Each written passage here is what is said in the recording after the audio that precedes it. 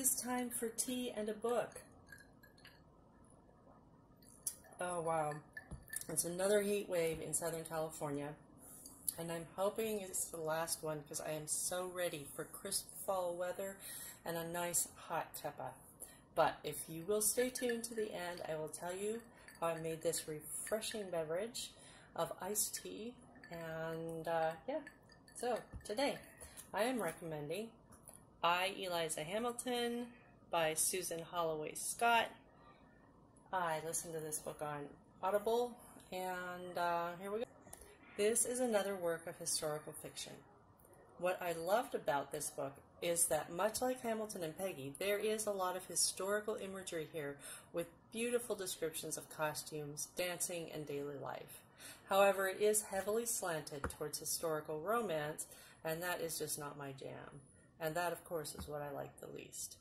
Eliza comes across as very dependent on Alexander Hamilton's approval and attentions. With Martha Washington and Catherine Schuyler, Eliza's mother, both portrayed as strong, independent women, why not Eliza? Eventually, though, through hardship, betrayal, heartbreak, and forgiveness, Eliza does transform into that kind of strong, independent woman I can respect. As the title suggests, the story is told through Eliza's eyes. Author Susan Holloway Scott does a fantastic job imagining Eliza's possible thoughts and feelings as she relates what her husband experiences and the events around her.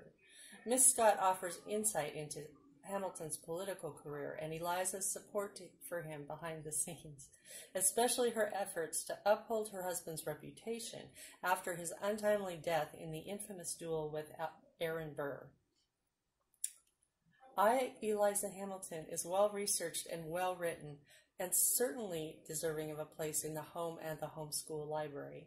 I recommend this book of historical fiction for ages 15 and up due to some more mature content. I listened to Eliza Hamilton on Audible and enjoyed Saskia Marlevelde's narration. Eliza Hamilton by Susan Holloway Scott, copyright 2017, published by Kensington Books. Today's book review has been brought to you by The Working Parent's Guide to Homeschooling by Robin Dolan, available on Amazon and at your favorite retailers. Link to the full article on my website is in the description. And by Barry's Irish Breakfast Tea and my tea of the day, M21 Luxury Boysenberry Tea from Knott.s Farm. Barry's makes a wonderful cold brew iced tea. I used a half-gallon jar with 3 bags of berries and 1 bag of boysenberry from Knott.s Farm.